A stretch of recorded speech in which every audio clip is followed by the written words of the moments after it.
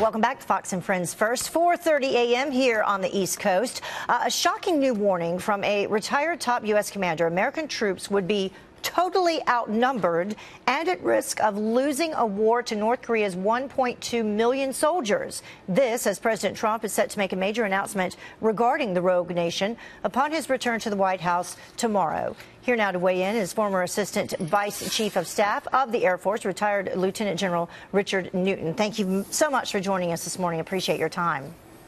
Good morning, Heather. So I want to get your response to this right off the top. We have this quote from this letter from the retired Lieutenant General Jan-Marc Julis. It says that the 28,500 U.S. Armed Forces personnel in South Korea are vastly outnumbered by North Korean forces. Unlike every conflict since the last Korean War, we will not be able to build up our forces prior to the start of hostilities. So how much would that impact our ability to win any type of conflict against North Korea? Well, Heather, first off, Mark Julis was an exceptional general officer and certainly is well experienced in the region. But again, war with North Korea would be catastrophic. But however, as Secretary Mattis has declared, and our forces in the region now point to, we will be ready should war come. We don't want to fight there. We'd like diplomatic and economic efforts, obviously, to lead our national security efforts there. But to protect the American people and to protect our national security interests, should it come to that, then we will be prepared. I believe we will be successful. So we have about, 1.3 million active military personnel and almost 1 million who are reserve forces. So all options on the table, the first being negotiation and diplomacy.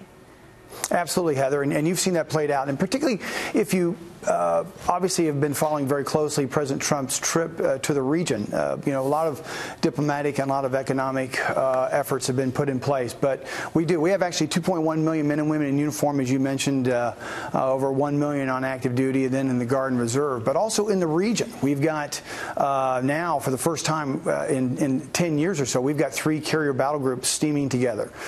We've got, again, 3 fighter wings on the peninsula. We've got 28,000 plus men and women serving in Korea.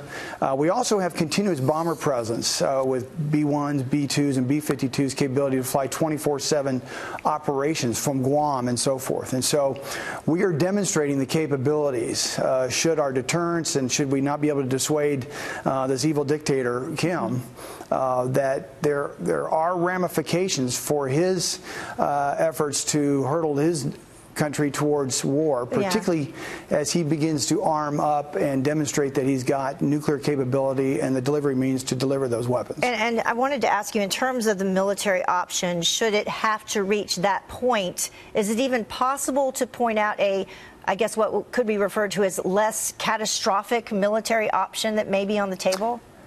Yeah, Heather, I'm not going to get into some specifics, but there are a range of military options. There are also other capabilities to think of, not necessarily our traditional air forces and ground forces and our sea-based forces, but other capabilities that we have with a very capable intelligence, surveillance, and reconnaissance capabilities, cyber, from our space-based capabilities and so forth. We do have the capabilities in place.